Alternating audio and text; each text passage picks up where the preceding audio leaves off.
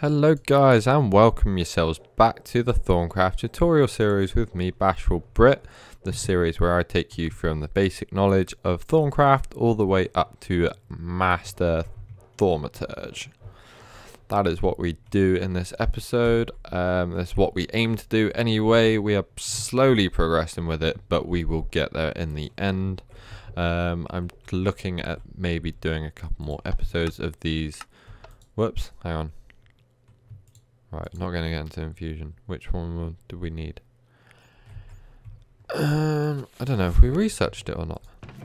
No, we placed it in here. Infernal Furnace. This is the one that we were going to cover last time. We're going to leave that stuff in there for this time, and we're going to go over the Infernal Furnace in this episode. But I'm going to plan on doing maybe a couple more episodes of these every now and then, just so we can push through it a little bit faster. Because I don't feel like there's a lot to cover in this mod, and I don't think we're gonna cover it in any time soon. I mean, it'll be on like Thaumcraft 4.7 or something by the time we end up finishing the series. So I might do a couple more episodes, push a couple more out, and just try and help you guys out as much as possible. But we're gonna jump into the Infernal Furnace today. Once again, as usual, I will go and do this off of camera. I will then cut back, transition, beautiful transition in, and then show you what it looks like when I've finished a little hex puzzle. And then we will go into making it, and I will tell you exactly what it does. So I will see you guys on the other side. And there you have it, guys. That one was a little bit tricky. I'm not very awake, so it might have been a little. It's probably an easy way to do it than this, but this is my way, and my way is not the right way. Ta-da! We should know this by now. So Aurum has air in it, and then I just tried to link that up to fire. I know that obviously Lux has fire and air in it, so I just did a little thingy-majig up to there, and then I linked Fabrico and Metallum together. And I know this one was this is the tricky bit. I had to go this way with it. I went Humanus, and then we went to Beaster, and then that went to Life. Life has Earth in it, which linked to that, and then I just went straight to Metallum, and then Metallum sort of went to Vitreous, is it? Yeah, Vitreous, and then that went to Ordo, and then just needed Potentia to link Ordo and Fire together. So that wasn't too bad. It took me a little while to figure it out, but we got there in the end, and now we have the Infernal Furnace. Oh, look at all these flashing things that we get to play with soon. Oh, hi. Oh, I can't wait to get into all of these. Right, so Infernal Furnace. By harnessing raw ignis within a furnace crafted from obsidian and nether brick, you have created a highly efficient and fuel-free furnace. So efficient, in fact, that occasionally will produce bonus materials in the form of nuggets or other items. While this is essentially free, it is also very slow unless the furnace gets a new supply of ignis essentia every now and then. This can be done by placing a jar of ignis essentia within line of sight of the front of the furnace, somewhere within 10 blocks. Luckily, a little essentia goes a long way. It should also be noted that the occasional bit of flux escapes into the environment. Items you wish to smelt need to be dropped in the top of the furnace and will be spit out the front. So this is quite a fun little thing to do. It's a multi-block structure, and it looks pretty awesome when it's all done and finished. So what we're going to need for that is nether brick. Also, my typing skills are not on key today, it would seem. We're going to need some obsidian. Ta-da. And then we're going to need lava. Grab ourselves a buck. And then finally, we're going to need some iron bar. Doop. There we are. I was going to say, where's the lava? So, there's that.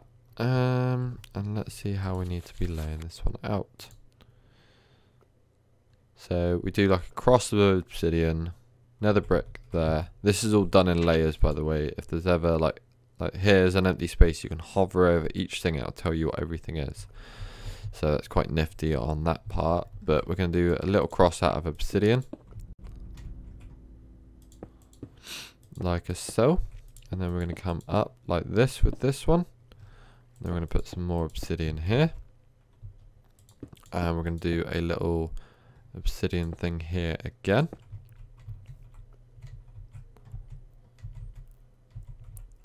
Okay, I'm so used to feed the beast monster because I'm so used to flying everywhere. So there's that, and then we pop that one in there, and then we just need to drop a source of lava in the middle. There we go, and that one sorted. So we got a capacity of 50 on this wand, and we need 50 terra and 50 ignis. So let's grab ourselves some nodes.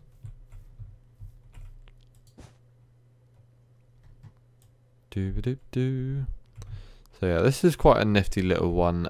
When it comes to Thaumcraft, kill you.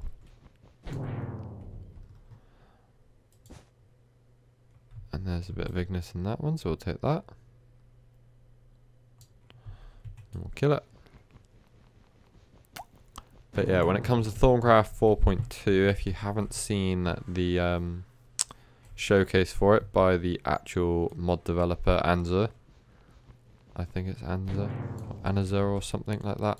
But if you haven't seen it, go and watch it. It looks so cool. There's like special ways you can fuel this furnace, different ways you can fuel this furnace even when the new update comes out. I'm really looking forward to that one.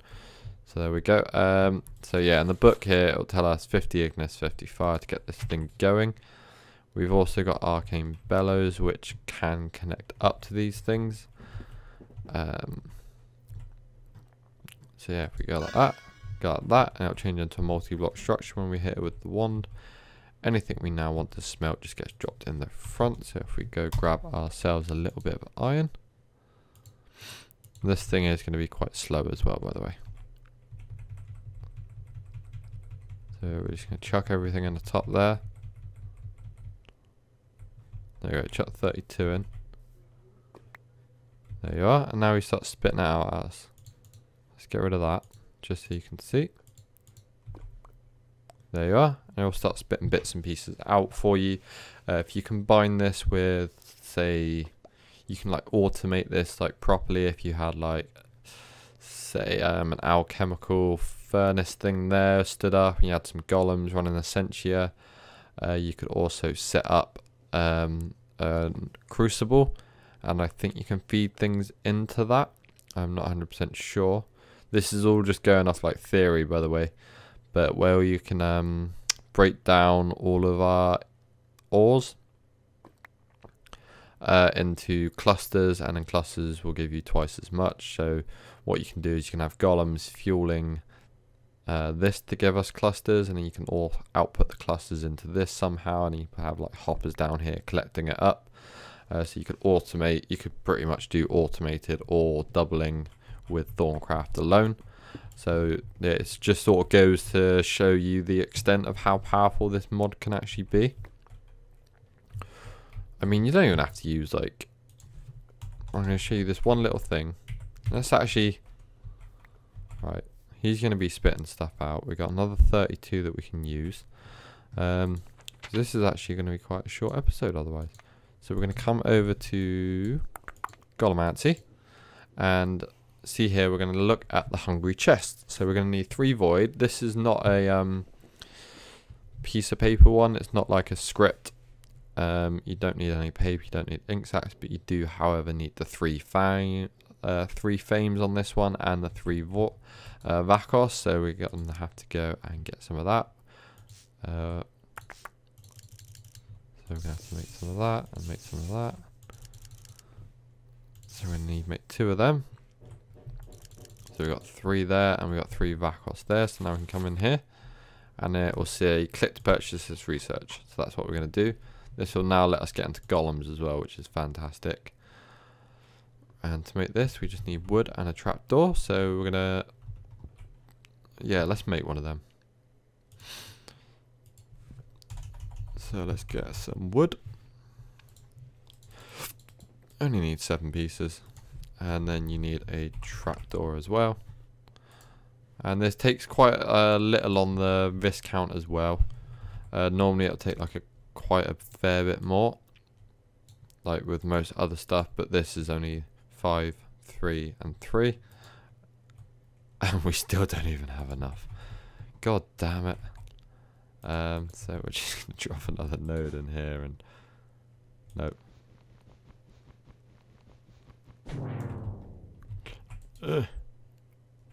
Shit me, that's a good node. There we go. Give us that order. Sorted. So, pop. We're insufficient on Pedicio. There we go, we had enough on another one. We should just use that to start with. So, pull you out. Right, so you can see this thing spitting stuff out all over the floor. He's given us extra little bits as well in the way of iron nuggets. But we don't really want to be standing here, do we?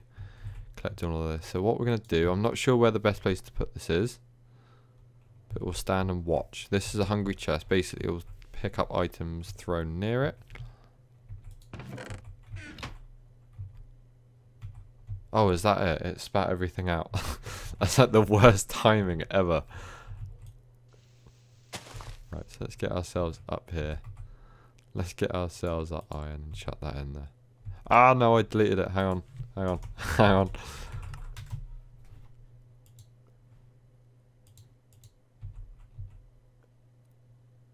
There we are. In it goes. I'm just going to show you the sped up process as well. So we're going to get some Ignis. And I don't think I've shown you water jars yet, but I'm going to grab one anyway. We'll cover this in a future episode, do not worry. So as you can see, you can probably hear him as well actually. There you are, there he is, munching it all up, and then you can put output to this and into a system somewhere or something if you want. So it's got to be within 10 blocks of the front face of it, so we're just going to pop this here, and then we're going to put some Ignis in here.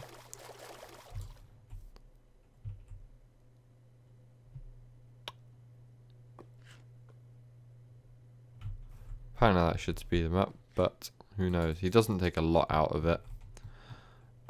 There you are, it sped him up. He's took that little bit of Ignis. He doesn't take a lot, so he took that little bit there. I'm not sure how often he takes it. But if you have like, you can have a golem just running Ignis here. It's quite fair and simple to get really. And now this thing is going quite fast. It's spitting out all this stuff for us. You can put Bellows on the side of him here. Which we'll cover in another episode, I think. But you can put Bellows on the side of him, which I think speed him up even more, but I'm not 100% sure on that. Like I've said before, a lot of this I'm learning with you guys, just so that it's you guys can sort of like, if I have watched a tutorial series and someone's done a whole playthrough of it before and they know exactly what they're talking about, sometimes they'll sit there and they'll go on, and then they'll just be like, you'll just be like, what? Whereas I'm not researching anything before I start this, just so, there you are, you saw that puff again. It's like every minute or so, or 30 seconds it'll take a bit, but it's not too bad. That's only if you want to speed it up. But yeah, I don't research any of this before, I sort of just do it on the whim. This is why we have the dispenser of knowledge, makes our little research a little bit more random and a little bit more fun. I don't know what research we're going to be doing every time that we do an episode, which just makes it that little bit more interesting for all of us.